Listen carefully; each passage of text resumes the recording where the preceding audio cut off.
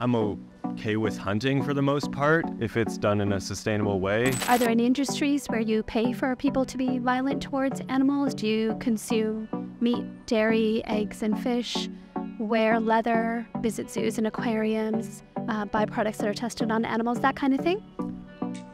Unfortunately, yes to pretty much all of that, yeah. When I was growing up, I lived on a small farm, and we had a cow for dairy. I feel like I can taste it, like the trauma that the animals go through. I feel like that is somehow internalized when you eat that animal. Definitely grows the conflict that I feel about partaking in ingesting products made by this industry. Yeah. Hi everyone, this is Sheena, and I'm in Squamish today in British Columbia on the west coast of Canada, and I walked past Simon and asked him if he wanted to talk about animals, if he was an animal lover, and he kindly agreed to sit down. How are you? Good. Good. So are you an animal lover? I sure am. What is it about animals that you like? Well, we are all animals, so yeah, it's just lovely to see the diversity, and interesting to see how we can live in harmony with all the other animals that are in our ecosystems. I'm so glad you say that. I couldn't agree more. We are all animals. Sometimes people forget that. Yeah. Mm-hmm. So what do you think about violence towards animals, or people that are violent towards animals? Yeah, well, don't like it. I mean, it is natural for our species to be predators in some ways, but the way we are set up now, it is definitely not necessary to kill without purpose, which happens a lot. I'm okay with hunting for the most part if it's done in a sustainable way, hunting and fishing. But yeah, a lot of the times it is not done out of necessity for food or any other materials that the animals have to offer, and that is very sad. Yeah, I agree with most of what you said there. Okay, the last question, it's a little bit trickier, and I'm not judging you here. I contributed to it for a really long time as well, most of my life. Are there any industries where you pay for people to be violent towards animals? Do you consume meat, dairy, eggs, and fish, wear leather, visit zoos and aquariums, buy products that are tested on animals, that kind of thing?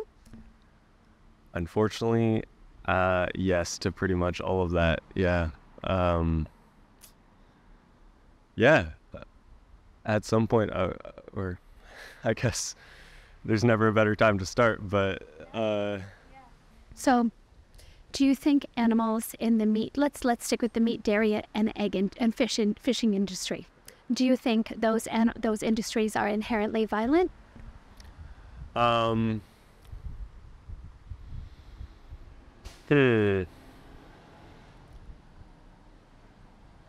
don't know if I would use the word violent, but maybe non-cognizant of the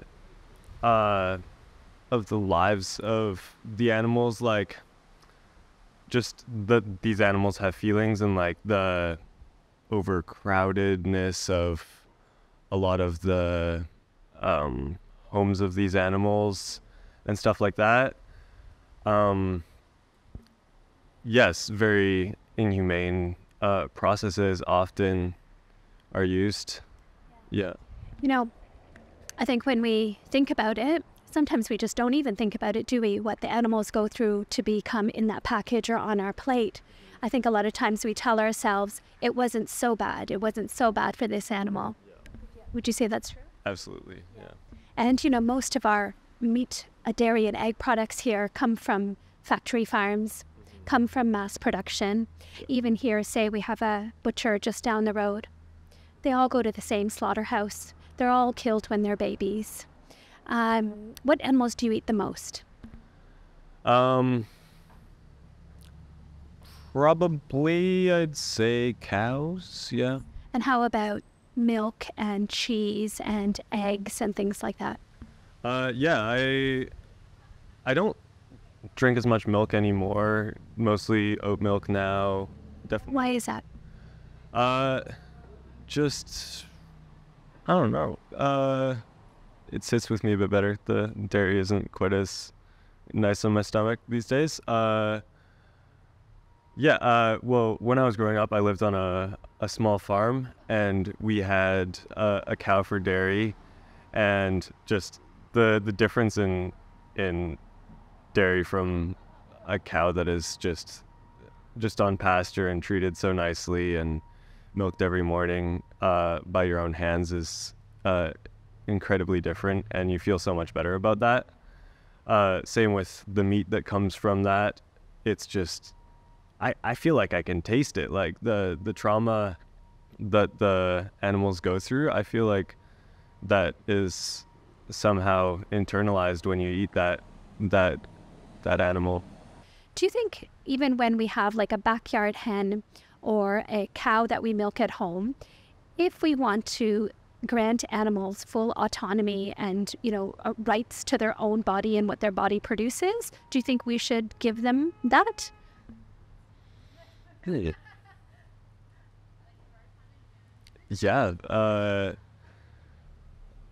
that that would be ideal. Yeah.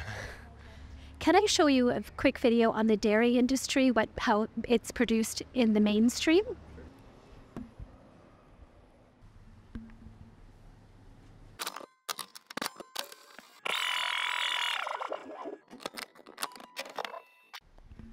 How did that video make you feel? Very sad. Yeah, definitely grows the conflict that I feel about partaking in ingesting products made by this industry. Yeah. Yeah.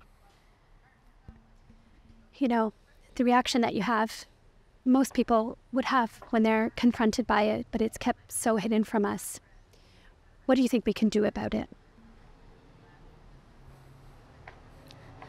It comes to me like how, I mean, it's a sort of different, but like, on like cigarette packages, there's pictures of like people in very dire situations because of what that can do. Like, just having these gruesome things on dairy products, they would definitely not sell quite as well. But yeah. They absolutely don't want you to know. And I don't know if you've noticed in Canada, now on the labels of the packaging of chicken, eggs, they'll put pictures of the farmers, happy family farmers, instead to sell us the product. They would never show you this, or pictures of the baby cow being taken away from their mother or whatever it is. They'll put a picture that they want you to see. It's all marketing, even the terms, the local, the humane. So when I was saying, what do you think you can do about it? The industry is based on supply and demand. Have you noticed a lot more like vegan products available in the grocery stores and restaurants and things? Mm-hmm. So that's because it's all supply and demand. So the more we demand these products, the more they're going to supply them. We do a lot of work, trying to make institutional changes, like, lobbying the government to transition subsidies away from animal farming to plant farming, things like that. But the individual has so much power in the purchases that they make. What would hold you back from being vegan? I mean, yeah, it's just a big transition to make. It's finding out how to get the same nutrition that I get without using those products definitely would take a lot of figuring out. And I can give you definitely some resources that could help you. It's so easy, anything that you would look up online now for a recipe, you just type in vegan before it, and so much comes up. And I've got a lot of other resources I can give you. In the beginning of the conversation, you said that, unnecessary violence towards animals is wrong if it's not for a good reason. Do you think we need to eat animals to be healthy or survive? But I don't think we need to eat them to survive. That's definitely not true. But I mean, it's hard to say. There's definitely a lot of top athletes that have been vegan and are still performing very well. Like, I definitely do you have energy after I eat a big meat meal or something like that. Like, I can't deny that, but at the same time, yeah, I mean, it's how does it compare to if you've eaten a big vegan meal with all the different nutrients and vitamins in it? Does it compare, or have you tried it? It definitely doesn't happen as often. Like, just no, yeah. I have eaten a fair amount of good filling meals like that, and yeah, it's just it definitely is a bit more work, and maybe not even, but right. So yeah, so I ask you, like, for that, to remember those times as well, right? And even if it is slightly more of an effort, do you think that slight effort is worth the life of an animal? definitely, yeah. And I want to go back to one more thing that you said earlier, that you think hunting, fishing, those things are okay, because it's, I think you said, taking what you need. Is that truly how you feel? Absolutely, yeah. If it's not necessary for health or survival, does that still make hunting and fishing okay? I don't think that it is sustainable for every single person that lives in a city to be going out and hunting. Like, it's just not possible. But many indigenous cultures rely heavily on it.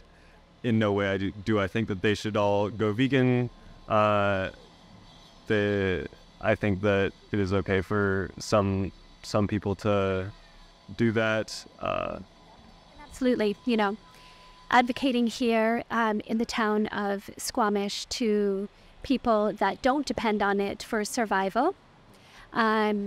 I do think it can be justified when it's a matter of survival. I still don't think it makes it ethical or moral, but it can be justified when it's a matter of survival. If it's just about it being a cultural thing, but people have access to other foods, like eating animals is part of most cultures, not just First Nations Canadians or Indigenous people around the world, right? But when we have access to other foods, it does become a choice. And because something is cultural, there's a lot of cultural practices all around the world, right? One of them, for example, let's say female genital mutilation is a cultural practice, but not necessarily moral, simply because it's a cultural practice. Do you think something should be considered okay and moral simply because it's a cultural practice when we have access to other foods? I don't necessarily know if it would make it moral, but I would say, like, if you have the option, maybe like 90% of the time you do make that choice to not. Now, it's really hard to say this because I have never put this in practice, but like, yeah, you know. But why do you say 90% of the time? Why not for those people that have access 100% of the time? Because to the animal that's being killed 10% of the time, it's their one and only life. True. And how about for us, for you? What would be kind of holding you back from doing it 100% of the time? Or is it something you'd like to learn more about and perhaps try? Absolutely, I would like to try. Definitely, yeah. I've considered many times being like, okay, I'm only gonna eat like things that are raised in a more sustainable way or something, but in the end, it's still killing an animal, and like, yeah. Still killing an animal at a fraction of their lifespan. These terms, the local, humane, all that, those are just marketing terms to make us feel better. Do you have any questions for me? I'm definitely interested to see some of your resources about vegan eating and stuff like that, to learn a bit more about that and Excellent. I have some of that into use. Yeah. Excellent. I've got lots of information to give you. I can even write some stuff down for you. It was so nice talking to you. Just know until the day it is that you go vegan, animals will continue to be treated with violence and be killed because of your purchases. All right. Thanks very much. Nice to meet you.